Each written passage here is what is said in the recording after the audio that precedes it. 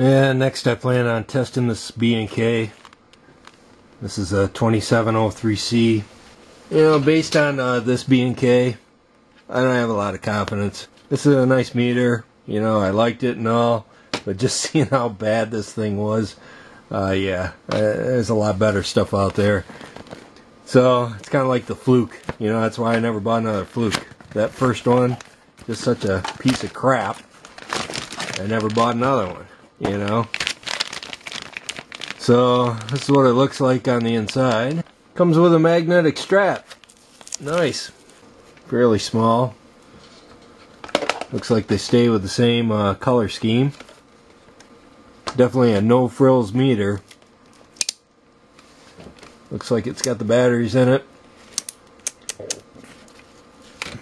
So I'll go ahead and test this thing out and we'll try it out.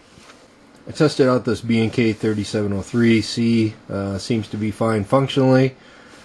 Let's just see if it'll pass any tests here.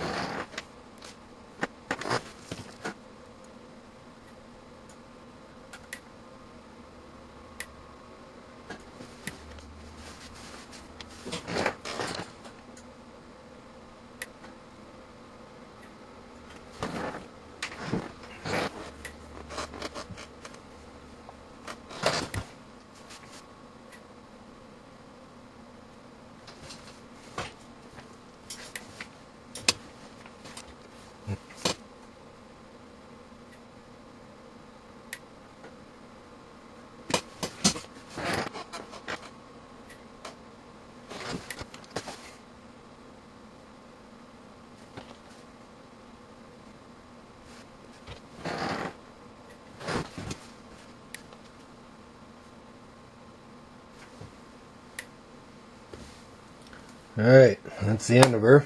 We'll go ahead and test it out and let's see if it works. Okay, so I've ran this B&K through all of its functional tests and it works fine. So as much as I don't like the meter, functionally for this test it looks good. So he'll go on to the next round.